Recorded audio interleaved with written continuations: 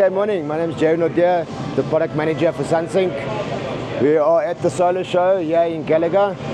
What we have to show is a dummy unit of the first Sunsynk Powerhub. It's a 50 kilowatt inverter with 120 kilowatt hour battery.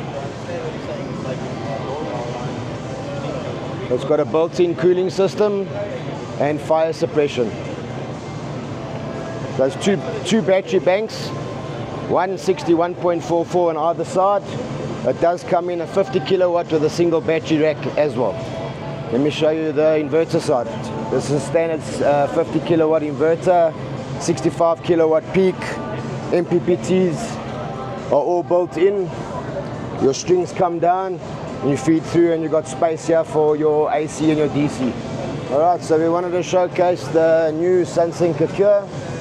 So from about August, September, we should have these in stock.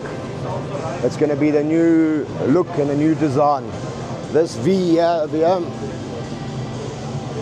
is going to light up, and it's going to be basically your state of charge of your battery from green down to red. Okay, so with regards to the power link, we unfortunately couldn't get the XL here. It's in port now this week, so we just didn't make it. So what we decided to do is display the paralleling capabilities of the power link. So you can parallel up to 6 of these units, and then with the battery inputs at the bottom, you can add additional Sunsynk batteries for extra storage.